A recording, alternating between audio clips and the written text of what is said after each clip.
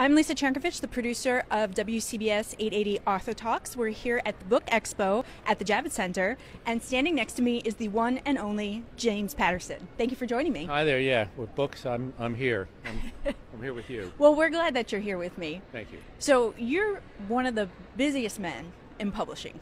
You have a lot going on. Tell us about your newest release, though, Crazy House. Crazy House is a YA young adult.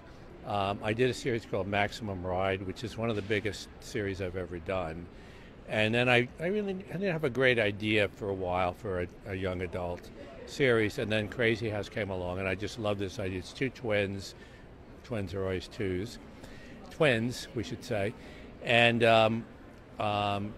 they grow up. It's kind of dystopian society. And the one girl, she has a bag over her head. She goes into this, and she's in prison. She's never been tried.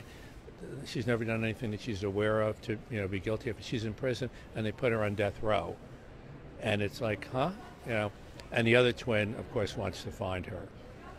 And like I said, you have a dizzying array of releases coming out. How do you do it? I don't think about it. Somebody said you're lucky if you find something you like to do. And then it's a miracle if somebody will pay you to do it.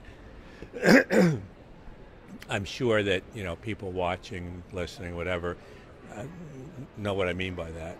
So I was just fortunate enough. I in my late teens, early 20s, I started writing, loved it, and eventually I got to the point where I could. My first book I actually published when I was 25. It got turned down by 31 publishers. It then won an Edgar as the best first mystery in the country. So it's like, huh? Did you keep those letters? And occasionally those editors will send me books to blurb, and I'm like, I remember you. You turned down my book back in. So in addition to all the writing, you're also teaching a master class now. How did that come about? I was approached by a group a couple of years ago to do a 2 or 3 day. They filmed me just like this, and I said sure, I'll do that, and it really got huge. I mean, more people have taken my class than our students at Harvard and Yale put together. So it's good. I mean, and the response is real. I mean, the approval rating is like astronomical. So it really turned out great, and Kevin Spacey did one, and Serena Williams did one, Dustin Hoffman did one. So it's all really, it's a nice company that I'm keeping in the master class. It's you have to go online, master class. And one of the cool things you're doing with it is hosting this co-author competition. Yeah, this is the second year. We did one last year, co-author, and a woman from Pennsylvania. It was thousands of entries, and then I worked with her, and we published. We're going to publish actually one of her books. It's coming out in the summer. And then yesterday I just talked to the winner of this. I told him that he was the winner. And it turns out he's an NCIS agent, which is kind of cool, working in Japan, and happened to be in Washington when I caught him yesterday on some top secret thing. So that was neat. And speaking of co-authors, I know that later this year you're teaming up with former President Bill Clinton. Well, I'm already teamed up with him, yeah. President Clinton and I are doing a novel called The President is Missing. It's a thriller. He likes suspense. And what really separates the book is it's a really good story about a president who goes missing, but he has so much insider information.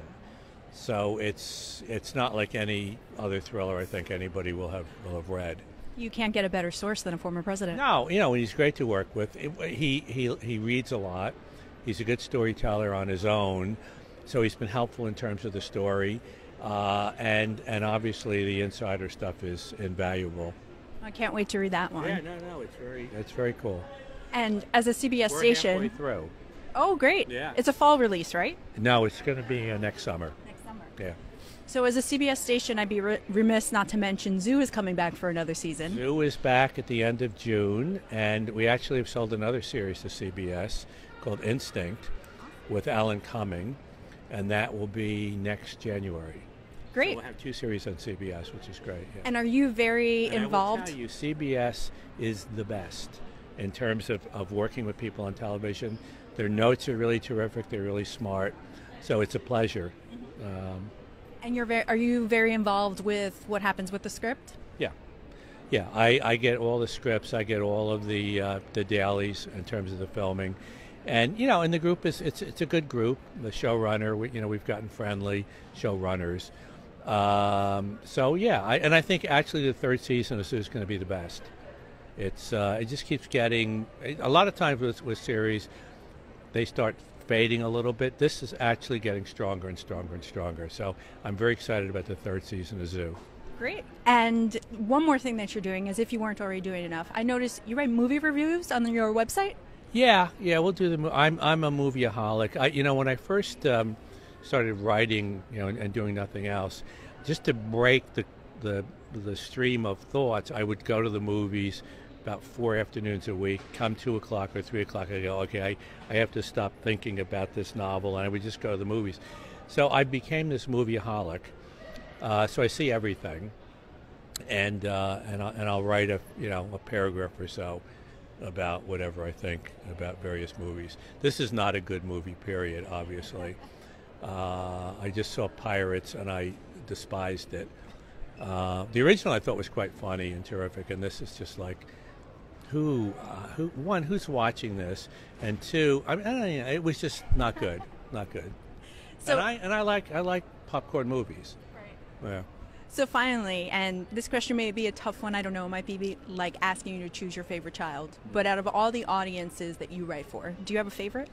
Well, I'm very partial to writing for children because it's so important to get them reading, and I know that if you get kids enough books that they like, I have an imprint at Little Brown Jimmy, and our mission is when a kid finishes a Jimmy book, they'll say, please give me another book, as opposed to I hate reading. And if kids get enough books in their hands where they go, I like that, then kids will read. And you've got a fan for life. You hope. Yeah, I don't care about that as much as, honestly, I just want to get them reading. Because if at-risk kids, if they don't become competent readers in middle school, how are they going to get through high school? It really is, it's a matter of life and death with kids. For a lot of kids, I mean, you really have to get them reading, and parents, insofar as they can, have to take responsibility. Parents, they're not bashful about you have to eat with the family, or don't track mud on the living room rug, or here's how you throw a baseball. Same. They have to get the kids reading. And if they don't, they're putting the kids behind the 8 ball. Well, James Patterson, thank you so much for taking the time today. Yeah. Good. Go CBS.